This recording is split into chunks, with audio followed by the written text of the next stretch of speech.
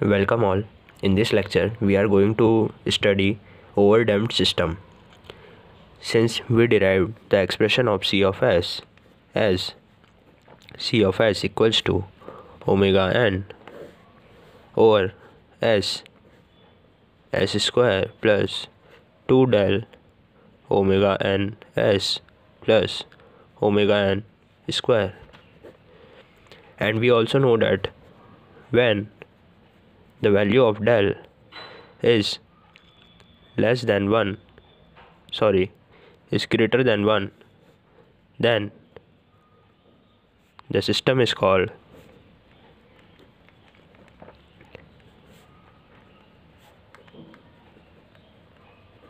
overdamped system.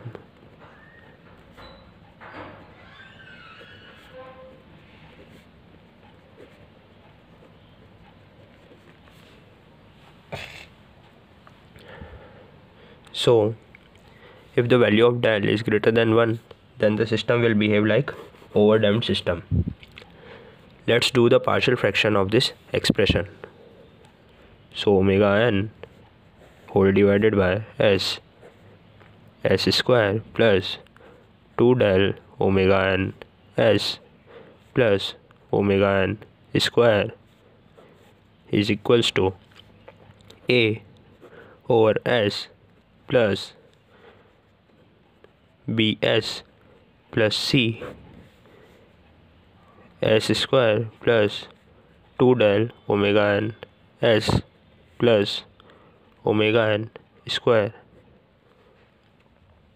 On taking the LCM, we get omega n equals to a multiplied with this whole denominator, that is s square plus 2 del omega n s plus omega n square plus bs plus c multiplied with s. So on solving this expression, we get the value of a, b and c. Likewise, a equals to 1, b equals to -1 and c equals to minus 2 del omega n. These are the value of a, b, c that we get after comparing and evaluating the above expression.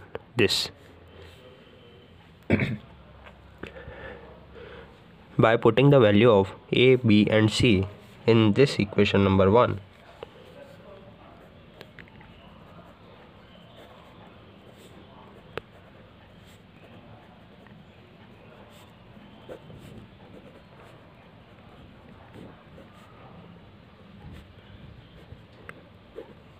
we get C of S equals to, since omega n over s square plus 2 del omega n s plus omega n square is nothing but C of S. That's why we write C of S here, equals to a value is 1, so 1 over s, plus b value is -1, so minus s, c value is -2 del omega n whole divided by s square plus 2 del omega n s plus omega n square.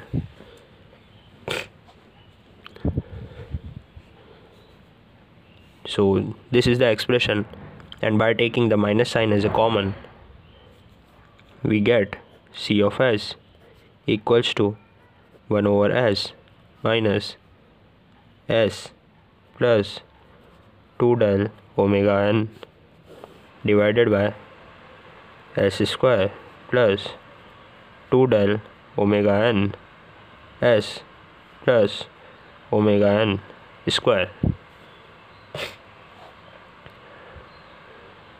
Then we have to set up a whole square in the denominator. So making whole square in denominator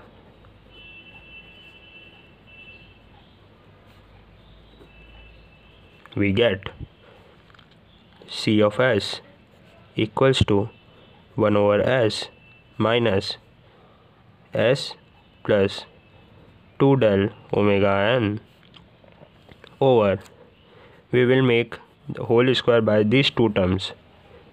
So the whole square will be S plus del omega n to the whole square minus del square omega n square, and this term will be written as it is, that is plus omega n square.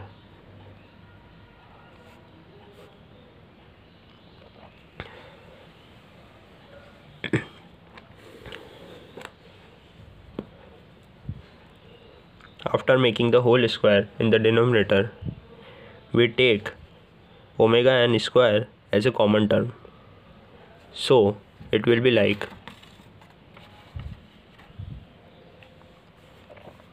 C of S equals to 1 over S minus S plus 2 del omega n over S plus del omega n whole square, and we take omega n square as a common term, so minus omega n square, and minus sign is taken as a common, that's why del square minus 1. After this, we will write this term, that is omega n square, into del square minus 1 as a whole square in bracket. That's why C of S will be equals to 1 over S minus S plus 2 del omega n divided by S plus del omega n square minus omega n under the root del square minus 1 to the whole square. Now after this, we will separate the terms, that is S plus del omega n. This 2 del omega n can be written as del omega n plus del omega n. That's why on separating the terms,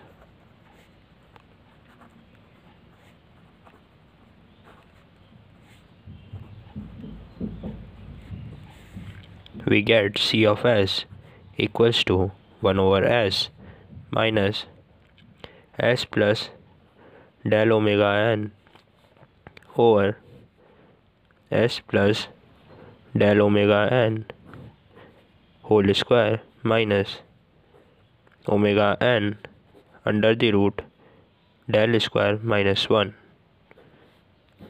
whole square.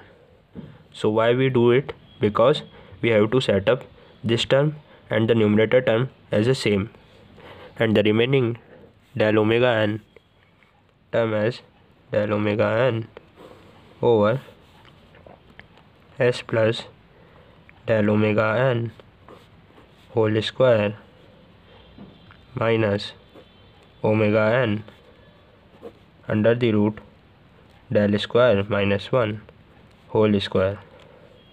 Since 2 del omega n is written as del omega n plus del omega n.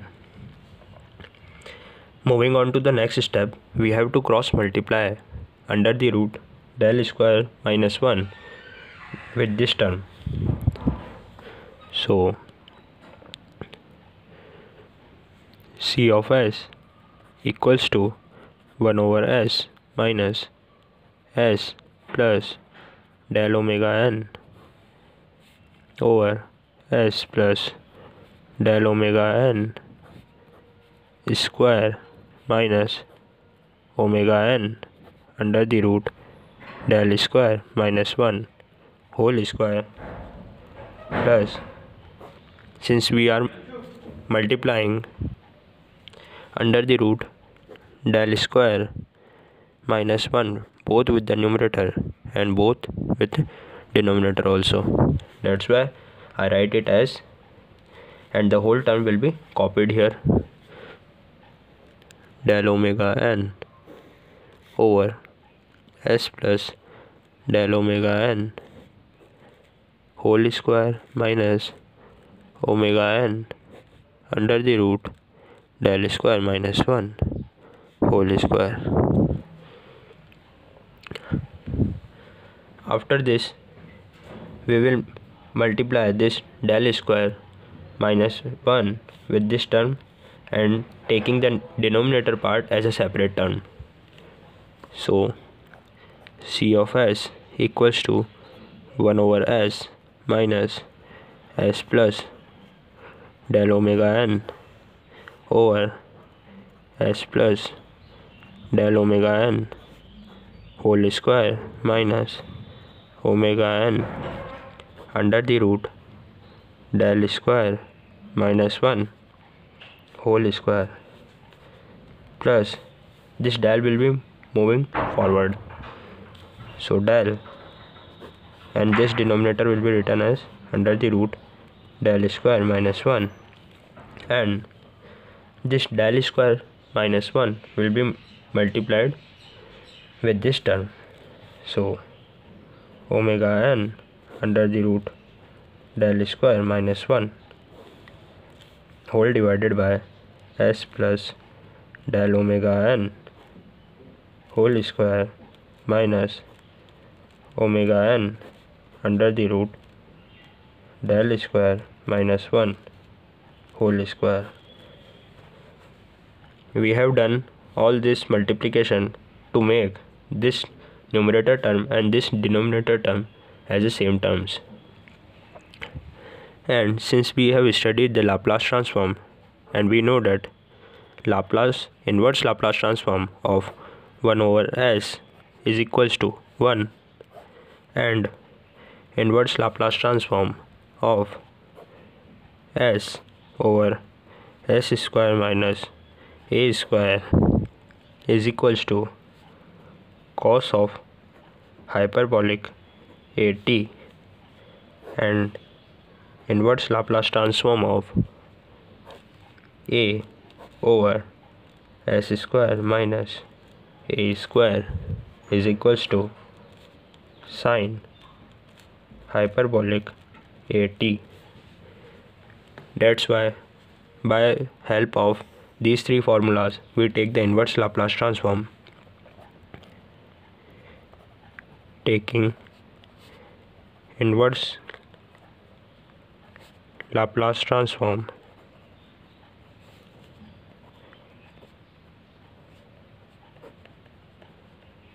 we get C of s will be converted into C of t equals to, since Laplace inverse of 1 over s is equals to 1 only, so 1 minus this whole term can be considered as s, so s over s square minus this whole term will be considered as a, so s over s square minus a square, that is this formula. So directly we can write cos hyperbolic at, and here s is combined with del omega n, that's why we should write e to the power minus del omega n, and after this we write cos hyperbolic, here a value is omega n under the root del square minus 1, that's why omega n under the root del square minus 1 t, plus this term will be written as it is del over under the root del square minus 1, and since we know that Laplace inverse of a over s square minus a square is nothing but sine of hyperbolic at, and here a value is this, and since s is combined with del omega n, that's why we have to first write e to the power minus del omega n t. After that we write sine of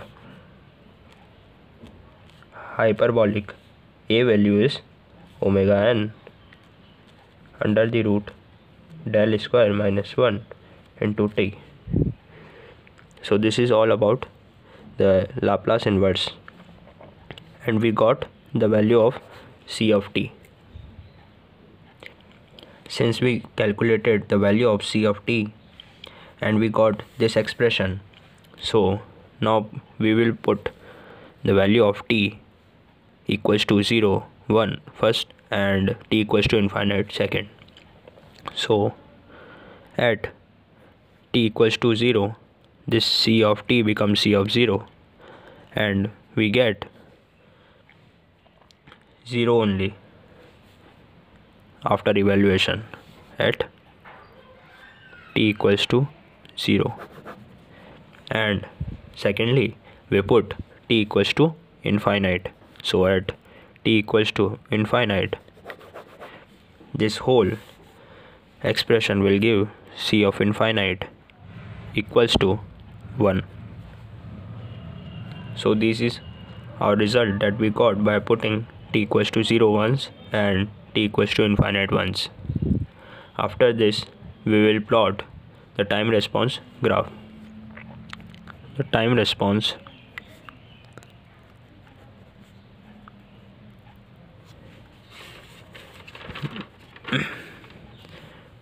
for overdamped system, that is dial is greater than 1, subjected to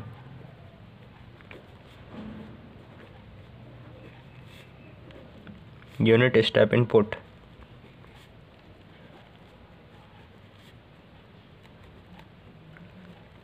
is given as